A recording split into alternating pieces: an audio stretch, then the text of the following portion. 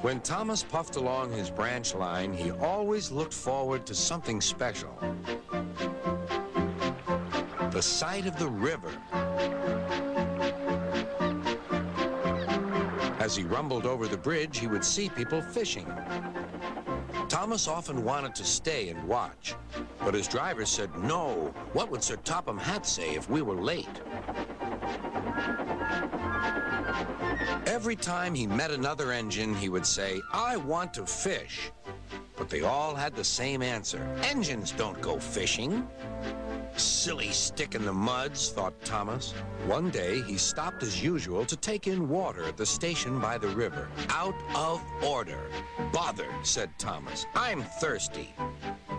"Never mind," said his driver. "We'll get some water from the river."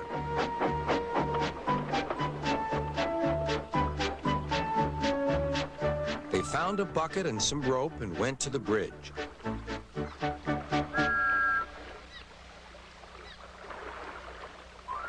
Then the driver let the bucket down to the water. The bucket was old and had 5 holes, so they had to fill it, pull it up, and empty it into Thomas's tank as quickly as they could, several times over.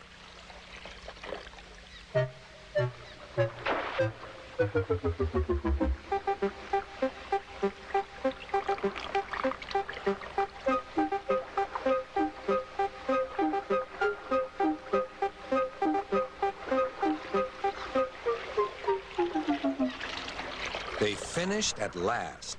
"That's good, that's good," puffed Thomas, and Annie and Clarabel ran happily behind.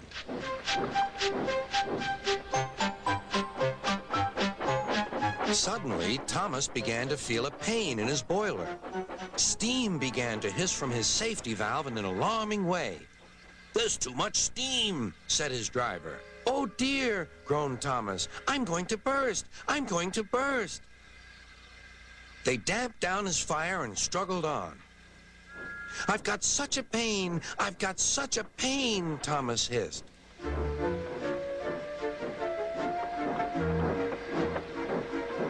They stopped just outside the last station, uncoupled Annie and Clarabel, and ran Thomas, who was still hissing fit to burst, on a siding right out of the way.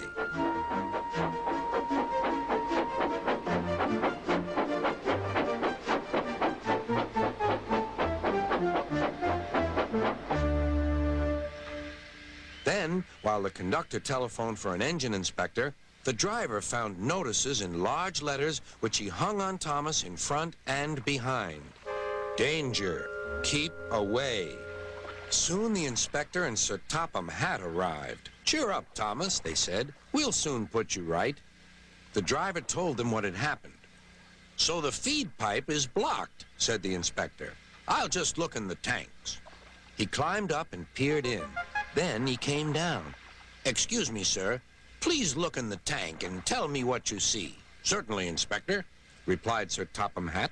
He clambered up, looked in, and nearly fell off in surprise. "Inspector," he whispered, "can you see fish?"